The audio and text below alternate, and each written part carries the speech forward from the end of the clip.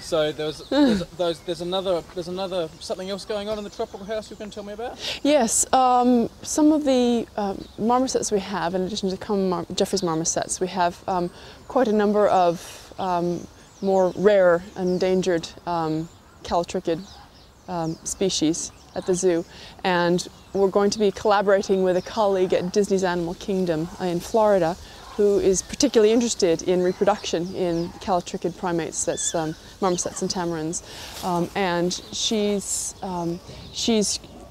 asked us if we can participate in her project, which is looking at reproductive cycles in some of these rarer primates, because actually, believe it or not, the reproductive biology in a lot of these species still hasn't been worked out.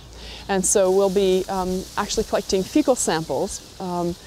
Interestingly enough, you can use fecal samples to study hormones. Basically, the hormones which are in the blood, like progesterone, testosterone, these things, ultimately get excreted by the body, as they would do, everything is.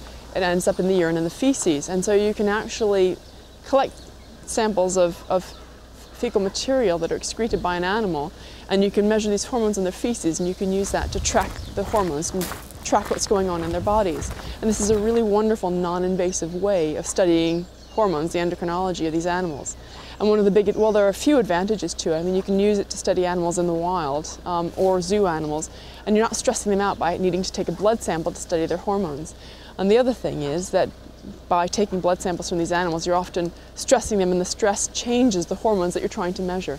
So doing fecal hormone assays is actually really advantageous.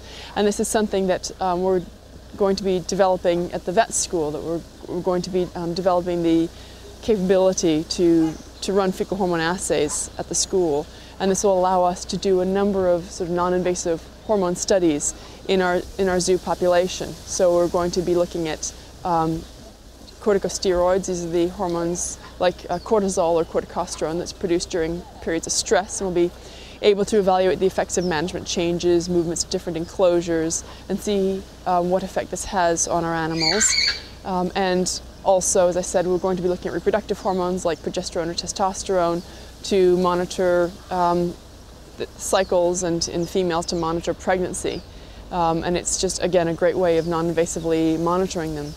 And so one of these non-invasive fecal hormone projects is going to be looking at some of our more endangered primates and basically categorizing their reproductive cycles by using these fecal hormones.